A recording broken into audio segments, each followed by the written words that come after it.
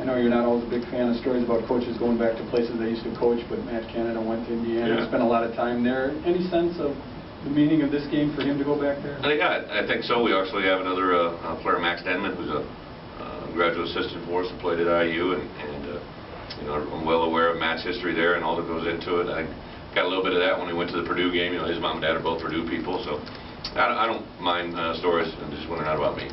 So I think. You know, I'm excited for Matt. I know he feels a little bit of, I'm sure, same thing that we all do. We're going back to our alma mater, and my guess is he'll put together a good plan and hopefully execute it out there. But that's probably a side story off of what's really going to happen.